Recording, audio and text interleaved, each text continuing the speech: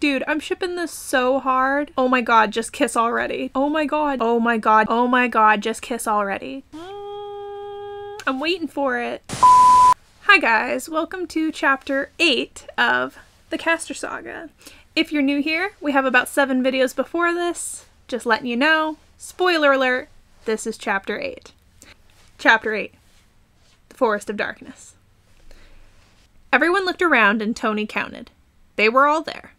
All 13 of them were accounted for, but Meli didn't look good. She was knelt down on the tracks and appeared to be crying. Tony and Rose came over to her and saw that her forehead was bleeding and had been slashed open. Oh no! What's wrong? Meli's hurt. Everyone came over and gathered close, but Meli stood up and brushed Tony off. I'm fine, Tony. Meli, just here, let me help you. I said I'm fine. Does anyone know anything about healing? I have a book that has several healing spells in it. Will you look, please? Chrissy and the others looked in the little book for a spell, but Meli was still bleeding, badly. Here, Meli. Tony pulled out a cloth that had been wrapped around his knife when the angel spirit first gave it to him. He wrapped it around Meli's hand, then pressed her hand against her cut. Keep pressure applied to it. Meli nodded and sat down on the tracks. Thanks, Tony. Tony nodded, then stood up beside her, looking over at the others with a very serious expression. Did you find anything? I did. Look at this. She brought it over to Tony, and he read from her book with her. Ben and Sam stood farthest away from the rest of the group, mumbling to each other and themselves. I thought when someone was injured or killed, you left them beside the tracks for the beast to take. Yeah, if she's hurt, we should just leave her and keep moving. Rose heard what they said, and gave them a dirty look. Are you too stupid or something? This girl is sticking her neck out for us. We can't just leave her. Who said we should leave her? They did. Rose pointed at Ben and Sam, and Tony walked over to them with an angry look on his face. If you two want to go off on your own, be my guest, but we won't be leaving anyone behind unless there's nothing else we can do for them. The rules of the train ride say that you watch your partner's back and no one else's. If you're alone, then you're on your own. And that girl?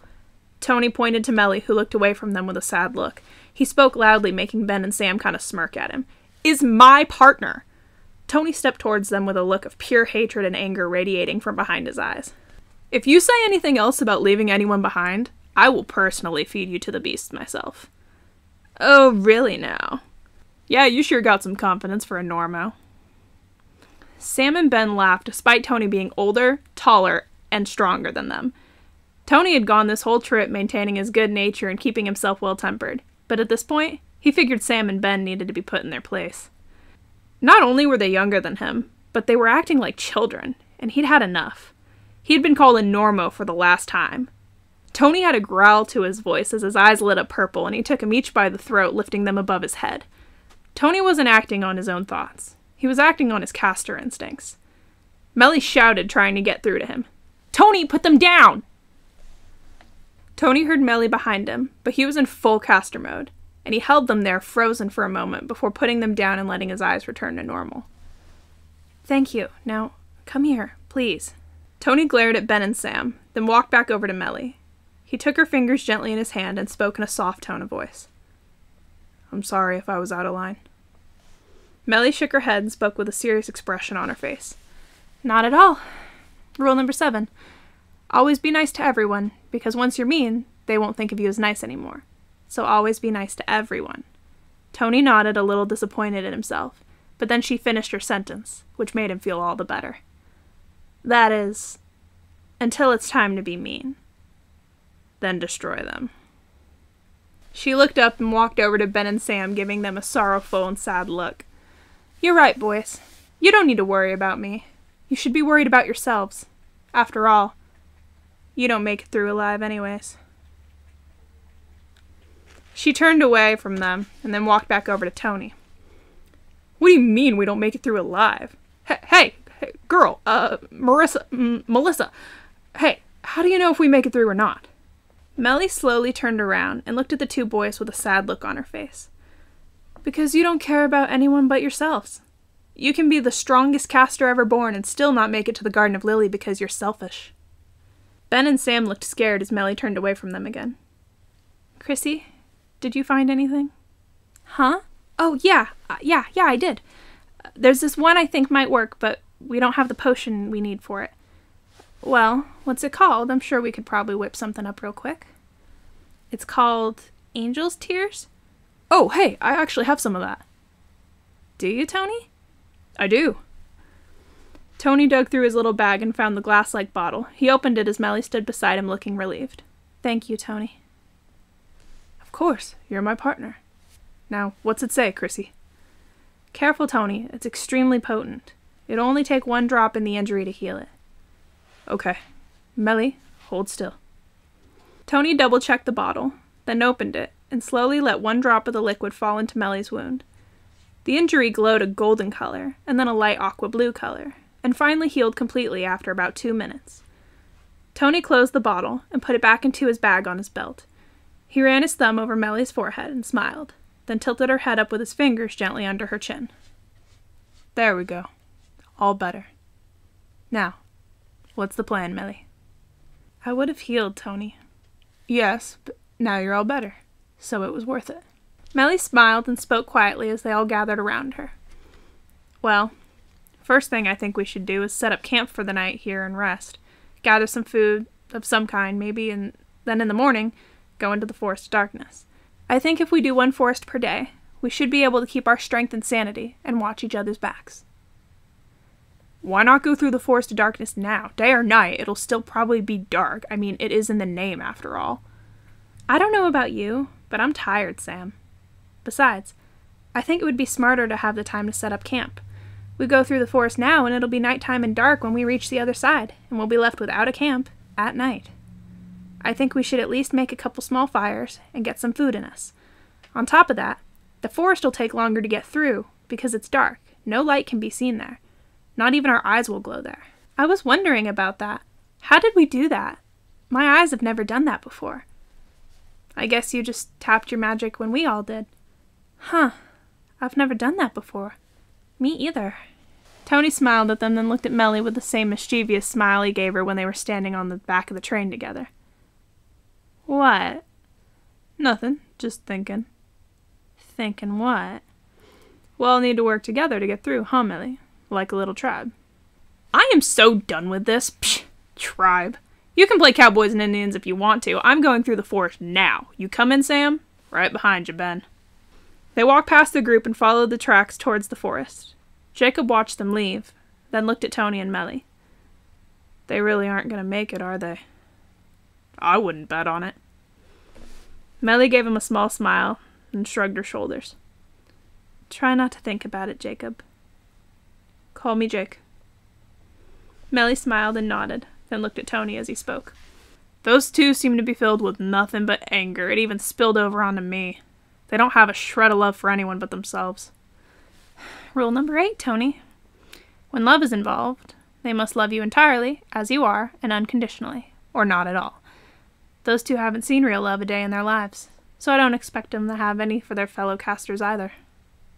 Tony nodded, agreeing with what she said. Then she sighed and looked around them, trying to decide what to do next. Time to set up camp, I guess. Sure. How you want to do this? Well, we should probably gather up some wood. Meli went to step off the tracks, but Tony saw her and grabbed her arm, pulling her back towards him away from the edge. Meli, stay on the tracks. Tony, it's only during the trials that we have to stay on the tracks. We need supplies. Plus, the little pebbles on the side of the tracks are probably fine to walk on. Well, we can use spells and try and find supplies close by, but no one should be leaving the tracks. It's too risky, Meli. Alright, well then, we're gonna need some wood. Meli smiled and gestured to Jake, Luke, and Ege. You boys want to try and gather up some firewood? Sure, Meli. Meli gestured to Keith, Rose, and Dawn and made a motion with her hands. Will you try and find some rocks to make the fire pit? Coming right up. Chrissy, Allie, John, do you think you could try and conjure up some sort of food or herbs? We can look through my book for herbal remedies and such, but we'll need some water and a cauldron. Well, Tony and I will take care of that. Cool, let's start looking, guys. They started looking through her book while Keith's group came back with some rocks that they organized into a circle. Tony, Can we borrow your cauldron? Sure, Meli. I don't know how we're going to make it bigger, though. Tony pulled his little black cauldron out of his bag and handed it to her. He was curious to see what she would do with it, and he wanted to learn everything he could from her. So he watched her very closely to what she did and how she did it. Magic, of course. Oh, really? This I've got to see. Meli just smiled and set the small cauldron on the rocks, then looked in her book that she had in her own bag. She found a page on enlarging things, and smiled, tapping the little cauldron with her finger. The cauldron grew larger, and Meli stepped back, smiling at Tony. Tony was just amazed with how she did that, but some of the others wondered how she knew what to do. She was so young. How was it she seemed so much more experienced than them? Okay, how'd you do that? You think about what you want, and then allow yourself to make it so. Cool. And we can all do that. That's what magic is, Tony. Everyone waited for the others to come back. Then they lit the fire and decided what to do about food. They made a soup in the cauldron from ingredients they had and found. Afterwards, they poured the soup into some small jars and shrunk it down, giving some to each person, so they had some food while they continued on their way. Then Meli taught Tony how to shrink and enlarge his cauldron, and returned it to him after washing it out. Everyone decided they needed to rest, so they all wrapped their cloaks around them and gathered around close to the fire.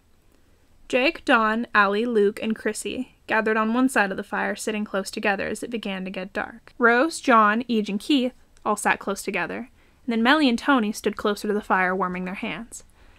Everyone was drifting off to sleep, except for Meli and Tony, who stood staring into the flames. Tony saw that Meli looked a little drowsy, and came close to her, putting his arm around her back. Are you cold? A little, yeah. I'm okay, though. Thank you. Tony nodded and stepped back, giving her space. He stayed beside her, watching her as she looked into the fire. She glanced over the fire and saw the second group asleep. She glanced back at the four behind Tony and smiled. They were asleep, too. Meli looked at Tony as he glanced at her kindly. His lips curled up on one side, and she kind of smirked, looking back into the flames. You know, it was very kind of you to stick up for me today. I'll never forget what you said. Oh, to Ben and Sam. Well, they were out of line, and it pissed me off. You've done nothing but try and help us. If they couldn't see that, then I'm glad they're gone. Yeah. Meli glanced over at him as he glanced up at her from the fire. You know, they're probably dead. I know. But that's not your concern, Meli. They had a choice, and they decided to leave. Meli looked back into the fire, then looked at Tony and took a step towards him. You know, Tony, today when you lifted them up, I saw something in you I'd never seen before. What's that? It was an animal magic. Have you ever heard of spirit animals? Yes, you mentioned that before, but I don't know what mine is. I do. Every caster has one. Mine is a wolf. But yours? Your spirit animal is much more ferocious than mine. What's mine, Meli? You're a panther. Like a black panther. How do you know? Because it came out in you today. In your eyes, in your face, and in your actions. You had a power so strong that we could feel it, and we were standing behind you. Really, Meli? Tony turned and faced her with a smile as she returned the look, smiling kindly back at him. Yes, Tony. When I saw you today, when the animal inside of you came out through your anger, I saw a great and powerful king. A king, huh? Oh, yes. I'm no king. Perhaps not, but you're definitely not a duck. You're more worthy than any king I've ever seen. Tony stepped towards her and ran his fingers gently up her arm, then tipped her chin up with his fingers. And how many kings have you seen? Meli looked away from him and stood sideways facing the fire. Probably far fewer than you have queens. Tony kind of chuckled and put a hand on the small of her back. Try me. I'll bet you'll be surprised.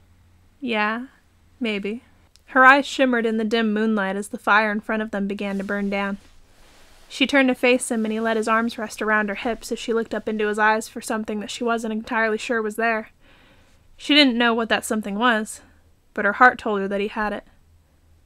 Tony was slightly nervous as he held Meli close to him. She made him so nervous, but in the best of ways. She rested her head against his chest, and he rested his chin on top of her head. Whatever perfume or lotion she was wearing gave off an intoxicating scent, and Tony took deep breaths slowly, breathing it in as he held her there. They stood there a while, not saying much of anything, until finally Meli stepped back and took a deep breath. Thinking he may have made her uncomfortable, Tony spoke quietly to her with a gentle, somber expression on his face. "You didn't ask me." "Ask you what?" "How many queens I'd seen." "Oh, another night, perhaps. We should probably rest for now." "Probably. I'm sorry if I made you feel like—" She cut off his sentence and came up close to him, touching his chest gently as she leaned up on her tiptoes and whispered in his ear, "Don't worry, you didn't. I promise." She kissed his cheek just below where his ear and jawline met, then smiled up at him. "I'm just not in the mindset for a conversation like that right now." Tony slightly smiled, feeling better, understanding exactly what she meant. "I understand." "I knew you would." Meli hugged him, and he held her a moment before she walked over towards where the others were resting. Meli sat down beside Rose, and Tony sat beside Meli. Tony rested his head on his arm, and Meli did the same facing him. He smiled as she did, and they closed their eyes and went to sleep. The next morning, Meli woke up just as the sunlight popped up over the horizon. She sat up and looked around, counting everyone. Everyone was safe and asleep. Meli looked at Rose, who was clinging onto John's arm tightly. She giggled, and then looked over at Tony, who was smiling in his sleep dreamingly. He looked so cute as he laid there asleep in his own little dream world. Meli rubbed his arm, trying to gently wake him up, and she quietly spoke to him as she did. "Tony. Wake up, Tony." Tony slowly opened his eyes and smirked at her sitting up. "Hi, Meli." "Hi, Tony. I'm thinking it's time we wake up and get moving." Tony sat up and brushed himself off, and started waking people up. They picked up their camp and walked down the tracks, headed towards the Forest of Darkness. The plan was to hold hands again and pass through the forest even though they couldn't see. They slowly passed through into the forest, but the problem came when they started feeling people reaching out and grabbing at their feet and such. Some of the hands felt old and wrinkly, some felt cold and clammy, but the ones made them scream, the ones that scared them the most, were the ones that were dripping wet and grabbing at their faces. They had to rush through blindly and just hope they stayed on the tracks, but the hands feeling them up and coming out of nowhere were scaring them, and pinching them, and clawing at their bodies. They rushed through the darkness completely blind, as a deep rumble coming from within the forest also made them deaf. The girls screamed and slapped at the hands blindly. The boys tried punching their way through, but the more they fought, the more the hands fought back. They pinched and pulled their hair and yanked at the clothing they wore and slapped whatever they could reach. There was moaning and groaning that gave the illusion that other people were around them, but the truth was, they were all alone except for the person in front of them and the person behind them on the tracks. They ran quickly down the tracks until one of the girls tripped. Two of the guys pulled her to her feet, and they continued following in line down the tracks. They were like human train cars, following the one in front of them in an attempt to make it through the darkness and back into the light. By the time they finally got out, it was sunset, and an entire day had gone by. They didn't lose anyone, but they were all exhausted and ready to sleep. They quickly set up their camp, and fell asleep as the sun went down. The next morning was quiet as the sun rose in the trees. Meli opened her eyes to find herself bundled up against Tony's back, and Rose had her back up against Meli. Meli sat up and looked around, then jumped a little as Tony sat up beside her. "So, you couldn't sleep either?" "Not really, but it's time to get up anyway." "Were you cold?" "A little, but I'm sure everyone else was too." "True, but next time, tell me."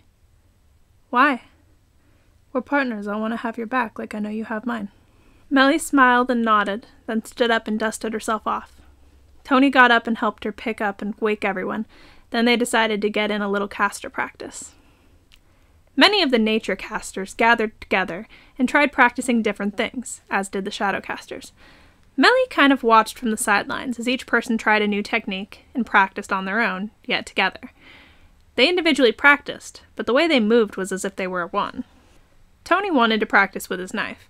He'd owned knives before, but this knife was different for him.